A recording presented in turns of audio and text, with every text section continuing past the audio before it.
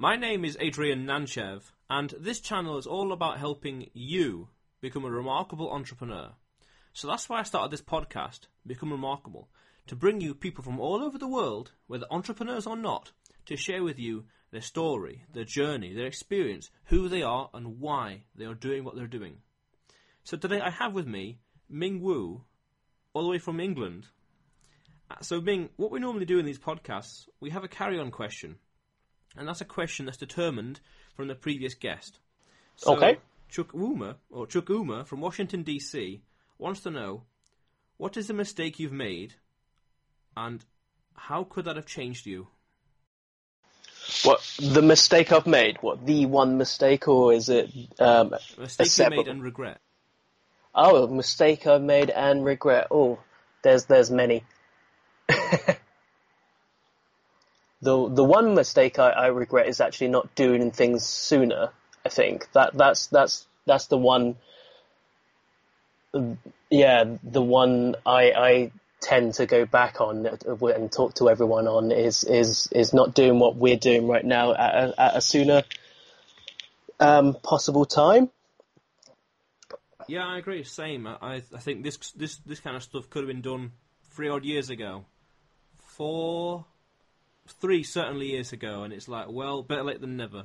And Exactly, yeah. But as a side note, because I have I'm thinking ahead, thinking what will I regret also. The way I see it is that at the age of 120 odd, on the deathbed, thinking I'll have more regrets from inaction. I mean, regrets from action as opposed to inaction. Thinking, why did I do this instead? Why did I spend stupid time working on that stupid thing? What a waste. Yeah, but the part of that kind of gives more depth into the future things that might happen, because you got the experience of inaction or action, and then things start to happen. That's what we found doing what we're doing right now. And what are you doing? What you're doing? We started a makerspace called the Makers Guild here in Portsmouth in the UK. And that is to help everyone else achieve what they're trying to achieve, like turning hobbies into a job type scenario, turning their interests, finding people to help others achieve better things, or develop products that they want to develop. In the case of here in the South, there's not much of that. It's all based in London. But in everywhere else, it's unlike let's say, in the States, where every single town and city has a few maker spaces dotted here and there. In Portsmouth, space is like a premium because it's an island city. So finding a space to do that, it's took us 2 years. Oh, yeah. Yeah, okay. That Makers Guild, what is that exactly? That kind of sounds like I want to describe it as a self-employed factory, helping people to become self-employed, but that's a way of a simplification. Yeah, it's actually a pretty spot-on description, as well as the point of education and providing those who don't have access to university or college-level degrees access to resources that are available to them, to the Joe public.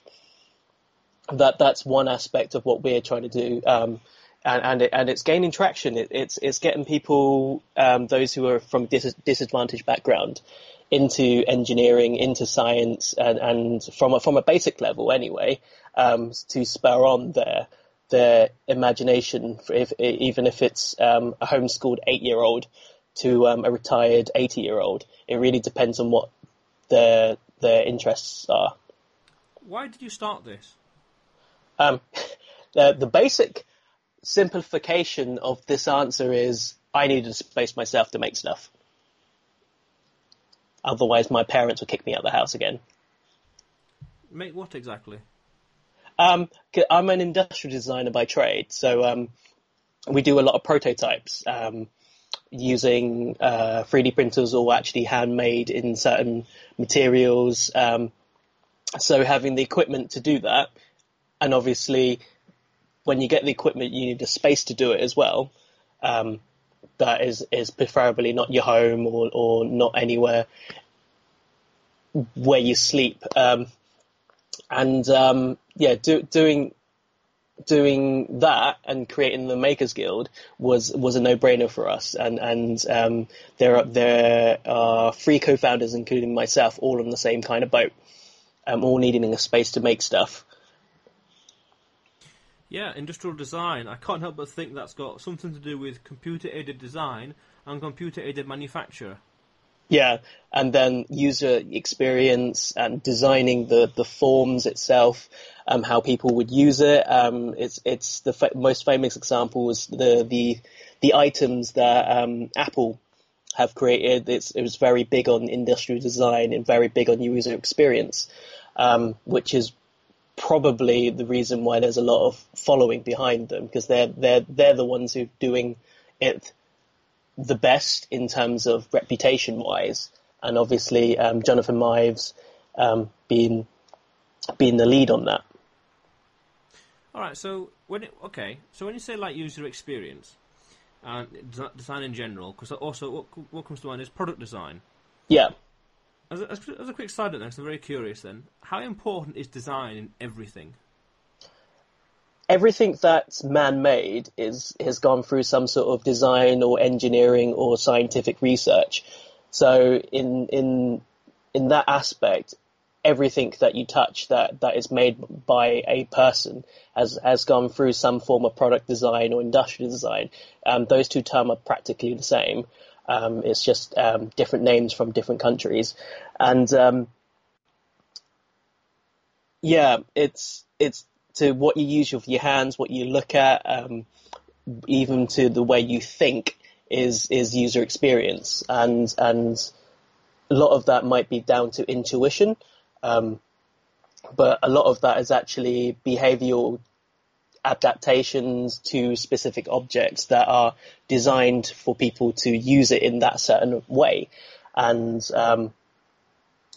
in that aspect is the reason why there's the term like hacking, which is using items that are not designed for the purpose that it's been designed for in a totally different way, which is the fundamental term of hacking things. Yeah, I remember years ago watching a little behind-the-scenes thing with this company. I think they're making video games, and there was a programmer, and the programmer said something like sarcastically, "It's very difficult to program a computer to do mind reading, so we have to guess how the player or how the user is going to interact with the product." Yeah, exactly. So it's down to a video game or down to a pen. For example, it's how people interact with it. It's fundamentally how it shaped its design. Yeah, I understand. In fact, this pen here I've got in my hand, it's a clicker pen. Okay, and as you mentioned this, I just realised that the part you press isn't like a stub. It isn't like a stub. It's more of a curve. So it's much more smooth to hold and press and click with. Just thinking about it now. So with your Makers Guild, I like the name of that, by the way, the guild. We're based inside the a guild hall, the town hall. So it was a natural joke to call it a guild. Yeah, I like that. Rather archaic. You don't see that very often these days. So you talk about the skills that you share and teach. Are you a charity? Or you're a business? You must be a company. Yeah. We're registered as a community interest company in the UK, so that's like a social enterprise, an official term for social enterprise, but a social enterprise is more of a verb. It's more of what business is doing to be socially socially beneficial. But from our perspective, is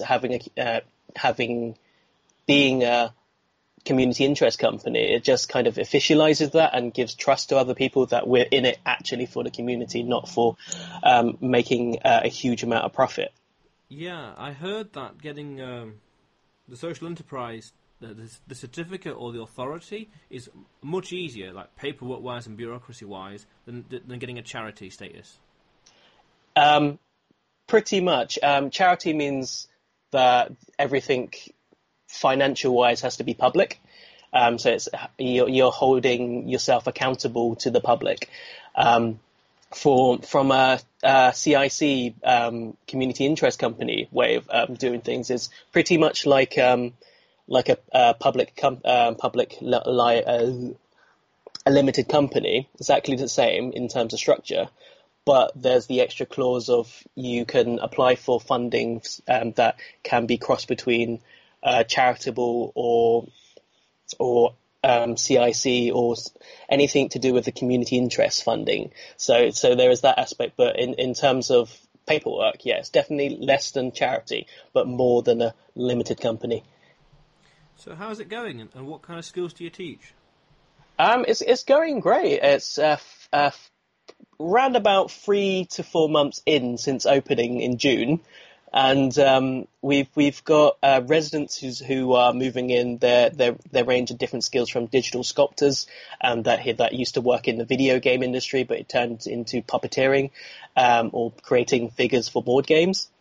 That's quite cool. Interior designers and jewelry designers, they've moved in in the last 3 months, which has been brilliant. And we've been holding classes for homeschool students, 8+, to give them access to design technology tools that they usually don't have access to. And now we're talking to secondary schools and sixth form colleges to bring that skill down from a university level, engineering level, down through to a younger generation, so they understand it better. You mean, when you say engineering, you mean like a vocabulary? It's more of a skill level. So what we're trying to do is bring degree level understanding and knowledge down to those who are 8-year-old, and then they can have that kind of knowledge in the background and know how to make things and accelerate whatever they're going to do in the future. Because everything, if they're going to make something that, or anything in the next 10 years, for example, knowing a bit of engineering it frees up a lot of resistance to make something. Oh yeah, definitely. I agree. Always trying to be curious. Just knowing a little bit about everything. Because the way I see it is that if we were alive, say 500 years ago, we would have to know a bit about warfare and agriculture and all these things, like setting up businesses and podcasting. All these things will be irrelevant, and and economics, all that crap. Law of diminishing marginal utility, stuff like that will be totally irrelevant, 500 years ago. But the day and age we live in today, it's worthwhile knowing a little bit about everything: entrepreneur, engineering, the mind, a little bit industrial design, some of the terminology, just so you know a little bit, just a smidgen or conversational talk with other people. Very handy. Yeah, exactly. And from that you can get to specialize in a specific field, but you still know all of that, so it bridges the gap between different industries. That's what we fundamentally want to do is to bridge that gap between small businesses and those who are self-employed individuals who are looking into going into that industry, but they don't have the space to do so. Yeah, and speaking of industry, you mentioned something about the situation in the south of England, where most of the industries are up north, or most of the agencies are in London, and in the rest of the place, where you are in Portsmouth and Kent and Dover and elsewhere in Bournemouth, there's nothing that's lacking in something. It's lacking in what we think is lacking in communication. Businesses are there, but they don't necessarily want to talk to each other because they are getting outsourced jobs, for example, and they want to keep their clientele a secret or something like that, or the fact that they've got a factory down here or workshops, but they don't want to share it because obviously it becomes a liability if you let someone else use your equipment. If they break it, then you have to repair it. You can't just charge someone else to repair everything, and then there's going to be a massive legal battle. We were talking about that yesterday to someone, to our local MP. And from that, we needed to create like a space where people can collaborate more.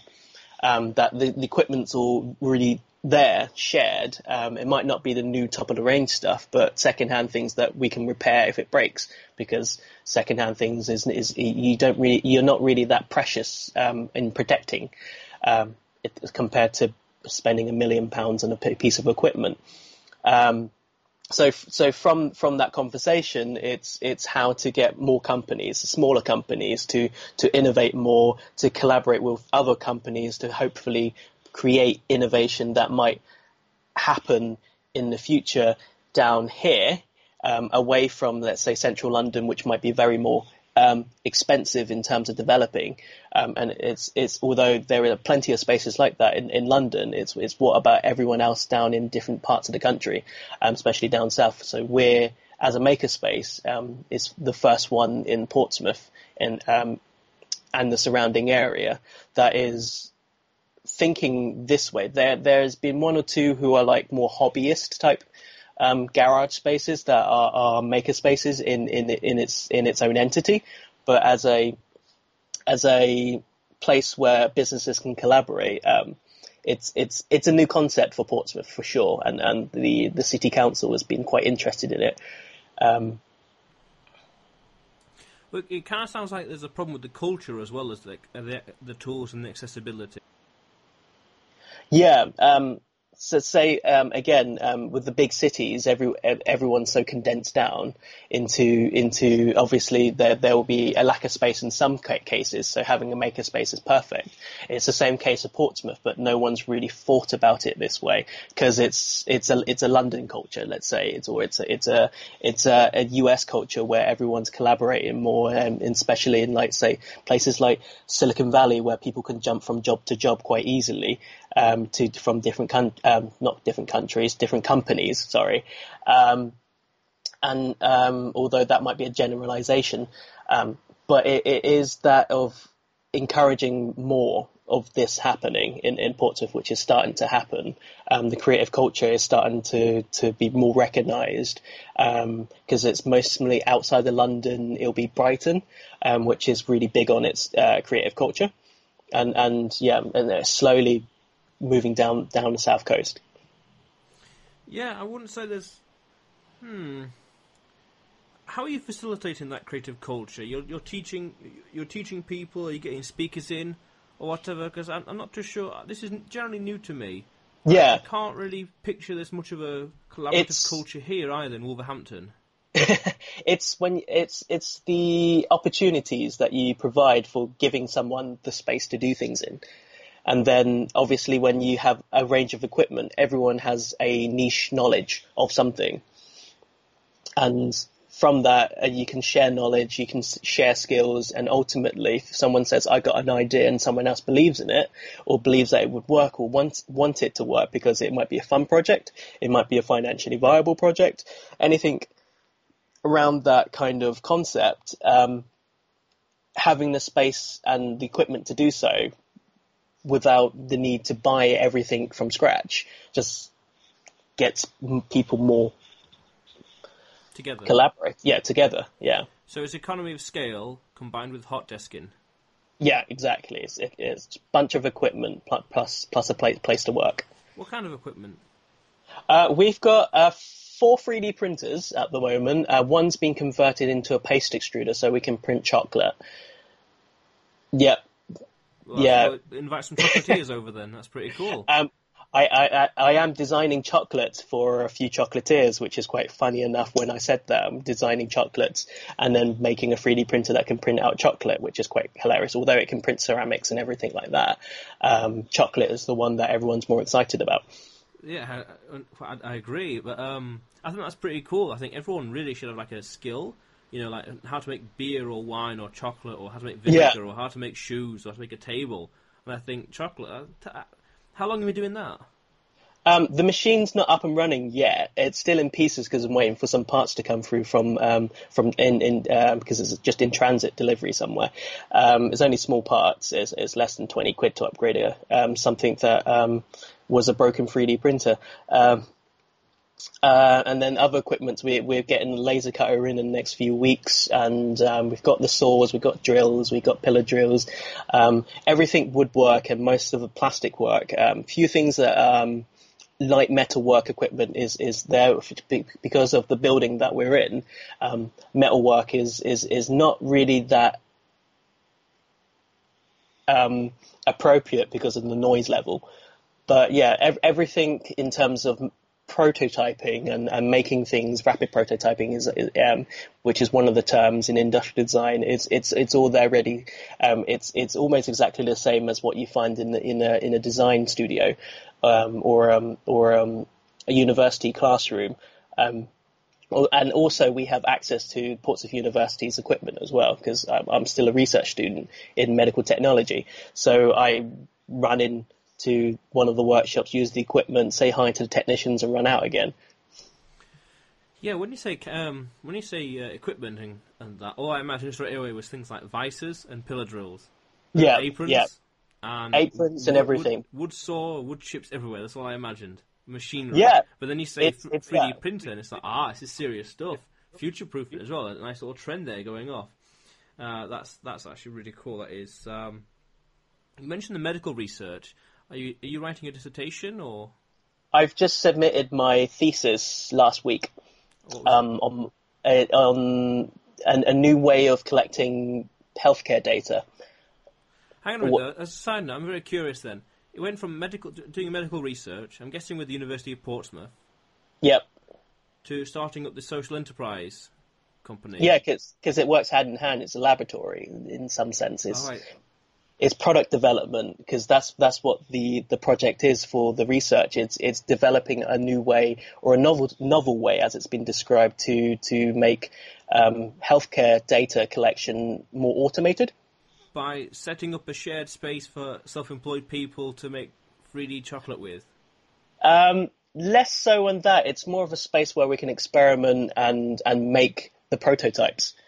So you need to, like a design studio, you would have an idea, test that idea, then make it into a reality. That's what this makerspace or the Makers Guild is there for. Is for people to develop products in. And one of the showcase projects is what I'm doing right now. It's developing that device. So you're saying that the ways that the people that are in the makerspace, they're there, the members, and how they come up with ideas and create concepts and their hypotheses, for example, you can extrapolate the exact same thought process and apply it for medical research and data elsewhere. Yeah, exactly. Because again, it's man-made. It's when you're talking about collecting data, you're working with the healthcare professionals and also patients. So that's, again, user experience. How do you do that properly? How do you make it so that the patients are less stressed when you're attached to like hundreds of wires, or not that many? That's kind of exaggerated. But and also how efficient the data is then handled from a healthcare point of view, because at the moment it might be quite manual, which would take time away from providing a quality care to patients and also those who are affected by any sorts of illness, and all the way from doing that from, instead of being admitted to hospitals for observation, you can do it wherever in the world. That kind of mentality. So it's what I'm working on is how to do that properly, and also the security aspects, the device, and how people would interact with this device, and how would they wear this device, how would they then use that, and how would that integrate with their lives, kind of mentality. So it's all about the user research and user experience research and how to do that better than it is today. What are your thoughts on apps like Babylon, where there's like remote viewing and prescriptions? Yeah, it's one of the stepping stones in terms of remote healthcare, which is brilliant. But then again, it's how do you extrapolate data from the patients correctly, and also not in a way that could be interfered. Like there is research going on in real time and remote monitoring, which apps like Babylon might be getting into in the future, because you need that to do remote observations. But at the moment, because everything is remotely talking to healthcare professionals in app forms from another. How do you get that data from the patient accurately is the main problem. I'm guessing you're going to have things like double-blind test, as well as self-fulfilling prophecy, placebo effect, also the nocebo effect. These are the things that are going to mess up the data. Yeah, exactly. So it's even to the point where language skills might be a problem, because not a lot of people would know about medical terminology. So I'm just ill, I've got a headache. Okay, what's the difference between a headache and a migraine type thing? Yeah, exactly. But some people might not know that because of the way it's been described to them from a young age, or it hasn't been properly read a dictionary, for example. You don't read every single dictionary to know what all the words mean. You just kind of know it from talking to other people. Yeah, I won't bother with too much of the understanding, because it's deep, all sorts of crazy, massive words, and streptococcolitis and all this and beyond, and it's like, I'll just stick with the basics, understanding, and what to do and how to stay healthy. That is pretty cool.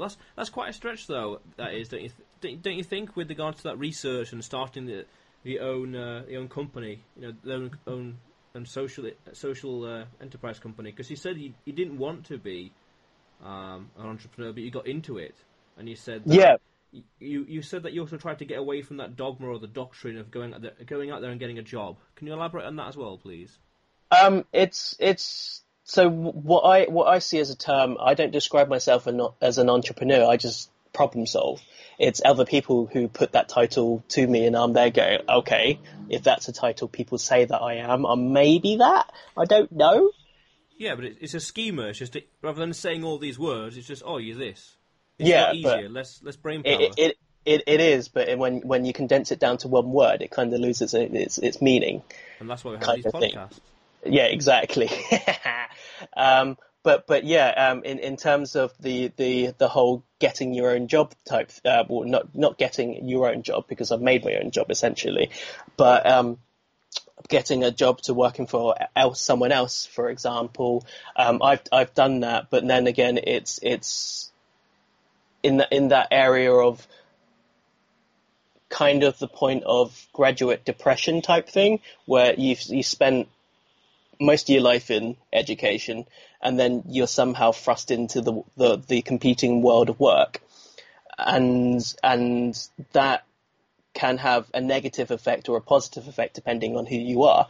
And in some cases, being in my case self-employed is actually worked out better than trying to compete for a job, because I've yes, been self-employed, you still need to compete in the work world for clients for different things, as I do a lot of CGI work for companies, but it's having that opportunity to do so at an earlier stage, and teaching new students to think about, okay, there's not just one way to go out there and work. There's plenty of other ways to do so that might be more beneficial to what we are now, instead of competing for a long-term job that you may or may not like at 6 months on, which is some of the problems I've had is working for a company.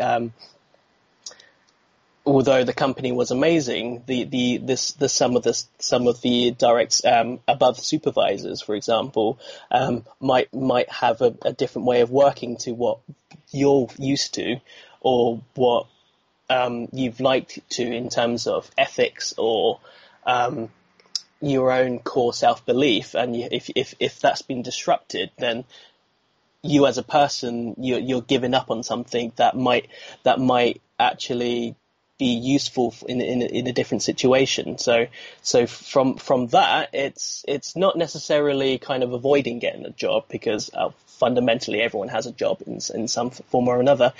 It's just thinking what you can do back for the community that you're surrounded by, and thinking of, okay, it's not just go out there and get a job. It's I can actually be socially responsible and still get paid for it, or actually help other people achieve what they wanted to achieve, which is again, it's a job in itself, and there are whole entire industries on that, and there's government departments on trying to get people to research more in different technologies, and but if you're trapped in a 9 to 5 job, then you don't have the energy to do so. So it's a fine line, and I won't say which one's better and which one's worse, because it's a difficult and position to take, and also everyone's different. Yeah, I find that's one of those times where you gotta find the energy at the end of the day. There's that 9 to 5, which is a living, but then say the 6 till 9 or 6 till 10, that's the adventure. That's the getting ahead bit. Yeah, and the Makers Guild, we open from 9 in the morning till 8 in the evening, and everyone who goes there they end up spending the whole entire day there. We who run the space, we just essentially live in it. We do take breaks and we do whatever we need to do with family, and also taking holidays, but is that freedom to explore, which gives people more energy than trying to stick to a job that you fundamentally might not want to do. You might want to do, but it's that same thing over and over and over again. And what we do is every day is slightly different to the last couple of weeks, or every day is actually fundamentally, it's just completely different, and we throw the book out the window. Yeah, and speaking of doing things over and over again, you mentioned earlier the core self-belief when you were at university, or something like that in your journey. Yeah. I noticed that when I was 2/3 through university myself, maybe core self-belief, or I just felt that this isn't quite me. I felt that I'm more of a leader, I'm more of in charge, or a visionary, big picture, as opposed to behind the scenes, administrator or bureaucrat or whatever. I felt that I was more in charge, more of a director, a producer, as opposed to behind the scenes. I just felt that. Yeah. And that started to metastasize or spread. It started to develop later on, and it started to spread essentially, and it accumulated in 2014, starting all this entrepreneur stuff, and that leads to one thing, it leads to another, and it's like you change over time. So what was your core self belief before and after this? What was your transition? What do you think your story was? Yeah, so during the university time, so this was back when I graduated in 2013. It's all my projects were about trying to fix something that's wrong in the world. In product design, that's what my degree was in. So my last project was what I'm doing for my research right now, which it just had a really long hiatus in terms of thinking about it in between finding a job and doing everything, and then going, I should go back to university to carry on this project, is trying to fix what we have here as the NHS.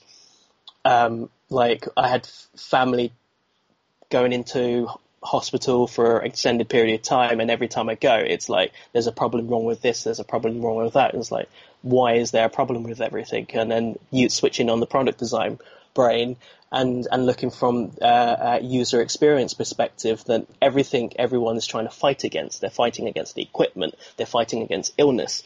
It's wanting to fix that, which is what my core self is wanting to solve problems.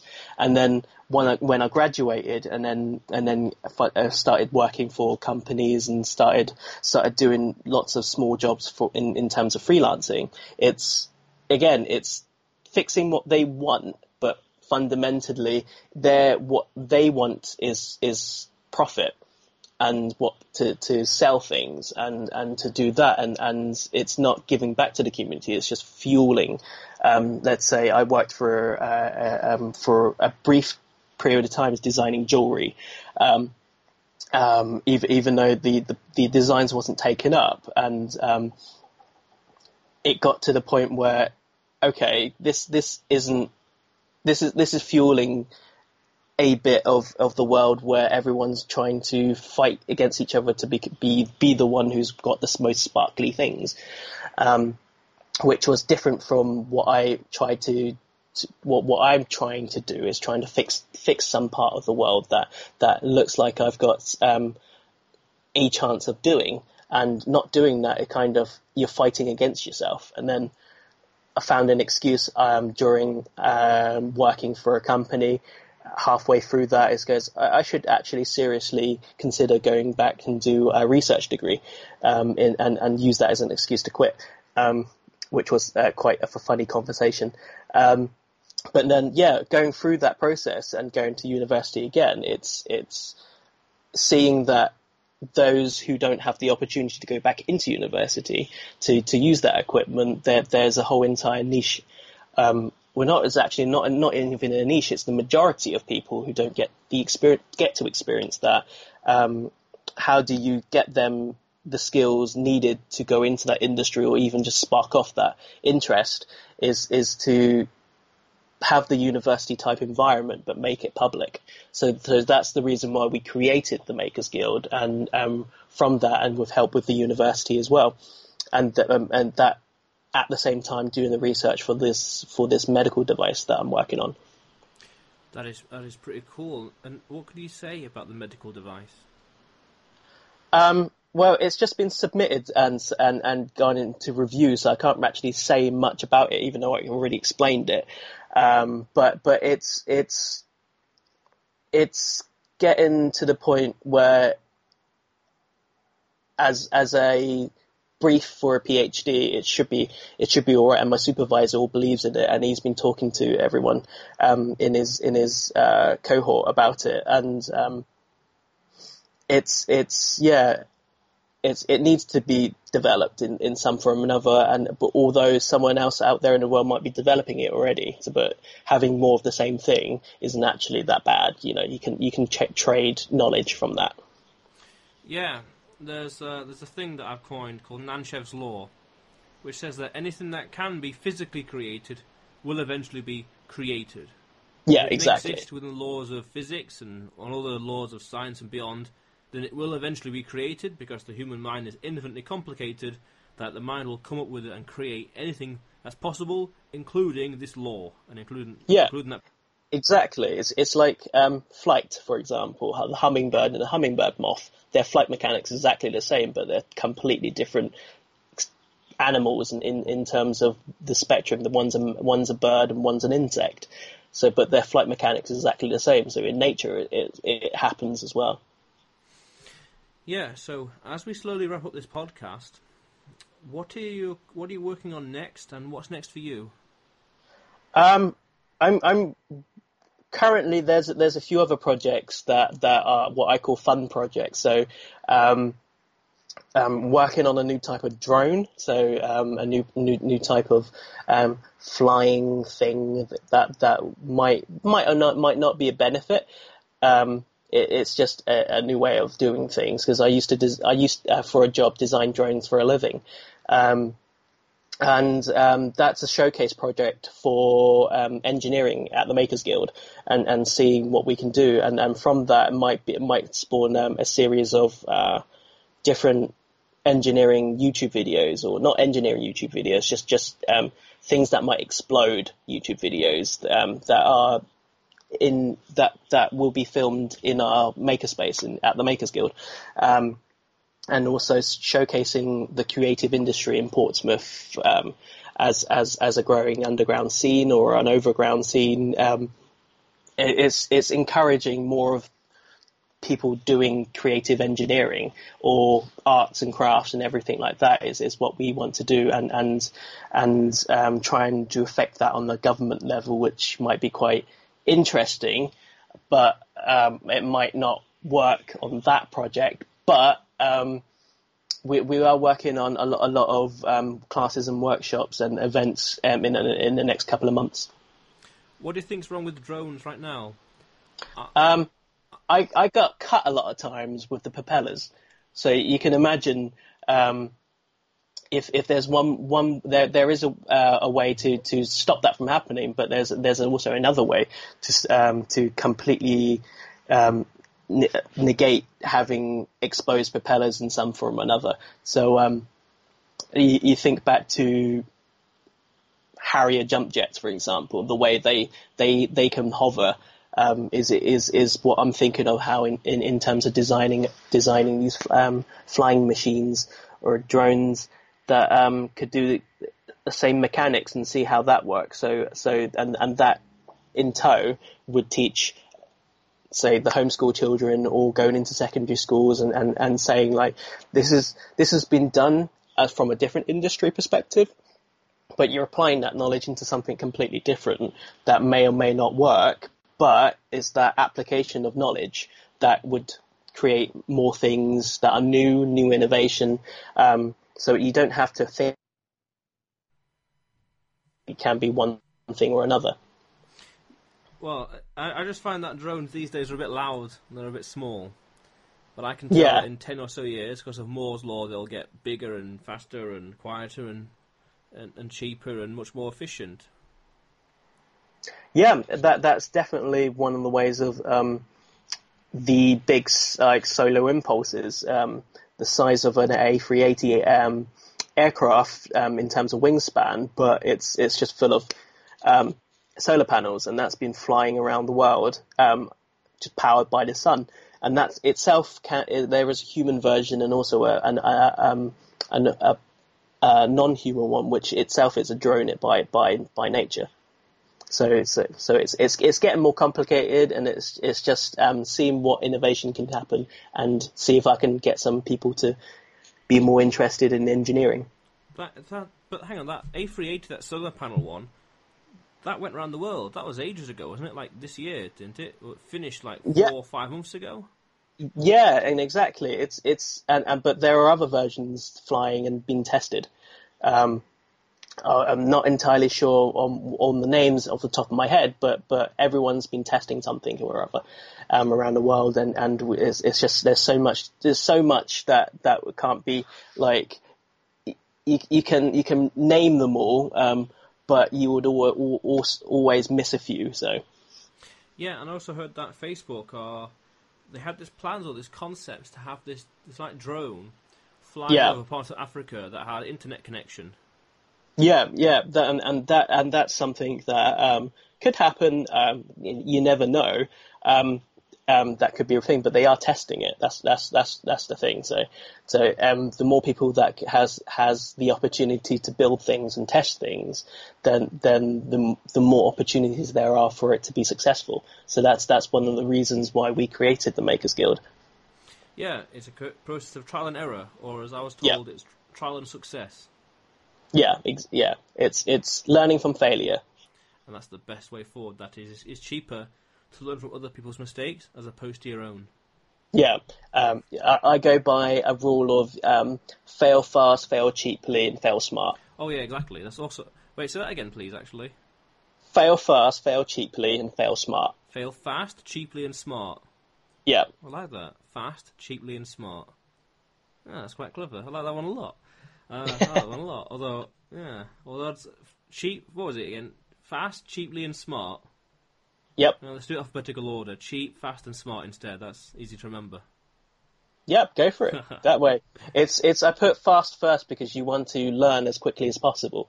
So and then from that it's quickly as possible. It also means that if you fail really expensively, that's an expensive lesson. So it's finding a way to do it cheaply as well, and then smart is obviously learning from it and seeing what you can do afterwards. Yeah, post-mortem, reflection and action, realising the mistake you made.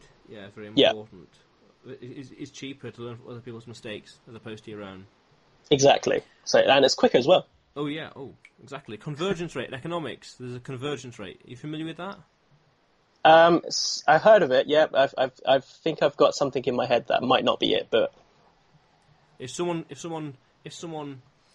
leads the way, it takes them 50 years to master this skill. They write a book about it, or take 10 years to write a book about. 10 years, and they write a book about it. Then you read that book in say a day or whatever, and you come to the same conclusion, the same lesson that took them 10 years. Saves you so much more time. Exactly. Yeah. So doing things sooner. Exactly. Yeah. So as we wrap up, though, what is the best way for the audience to get in touch with you? Best way is through email, and so do you want me to say it now or do you want to post it? We'll do both. Okay, it's info@makers-guild.com. Okay, any other way? That is the direct way to contact us at the moment, because we're still setting up most of our IT stuff, because we've prioritized the space more than the virtual presence, apart from social media, more over doing the IT stuff at the moment. But that's still in our plans. So that's one way. If people want to contact me directly, then got my email would be m at uu-u.uk.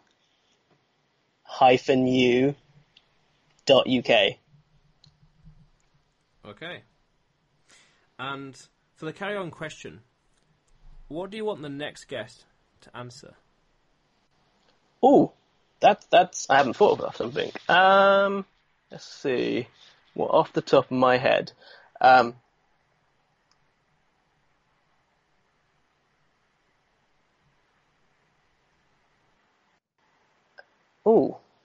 I've got something in my head that might be a bit confusing, but I'll say it anyway.